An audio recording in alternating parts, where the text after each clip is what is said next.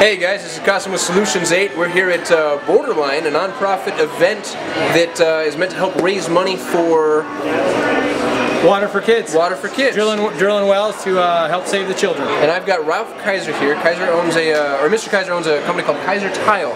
He's our premier sponsor, am I correct in saying that? Yep. And Ralph, do me a favor, tell me a little bit about your experience with Water for Kids, your trip to Uganda, how that affected you. I think it was a fantastic experience. I recommend everybody go and see. You're going to see a fantastic video tonight, which will touch on what we're trying to achieve over in Uganda or anywhere over in Africa where there's impoverished people.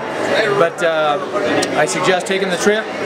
When I went over there, I was very moved, I was very touched, and it's a fantastic experience for everyone just to see how other people live.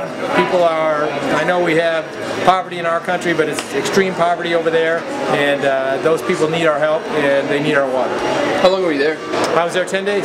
Wow. Yeah, it was a very moving experience, best experience of my life. I heard you got to do the whole thing. You built a mud hut. Yeah, I built a mud hut. Yeah. It was dirty mud head to toe. I don't know if it's on the video, but did a little dancing. They had a little outing where they were selling t-shirts and blankets and all this stuff, and I was dancing in the ditch, and we had about 500 people around, and we just had a lot of fun, and again, it's for a great cause. But the accommodations were 5-star. You went to Hilton.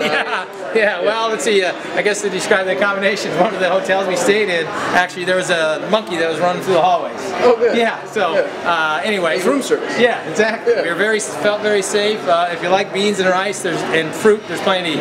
Otherwise, well, actually, when we built the mud hut, we stayed in the village, and they made lunch for us. And kind of interesting, they went behind the mud hut with the chicken and that's what we ate for lunch. Yeah. So you go to Uganda, you get a free meal at least. Yeah, you get a free meal, you know, and you know, they still have Coke in the bottles if you can find them. But anyway, yeah, it was a great trip and a great experience. Well, we appreciate your service. You've done a lot. We'll do it again. Ralph Kieser, Kieser Tile.